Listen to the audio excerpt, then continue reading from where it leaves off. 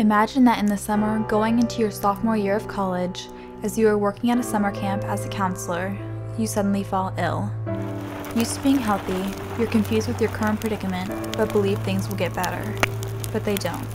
Soon, breathing has become more difficult, and you're unable to eat or even swallow on your own. The doctors don't know what's wrong until one day they discover you contracted polio. From that point on, you're put in a ward with other polio patients. Every day when you wake up, someone you met the previous day is gone. It's common knowledge that they die without anyone ever saying a word. An iron lung is parked outside your hospital room in case things continue to get worse.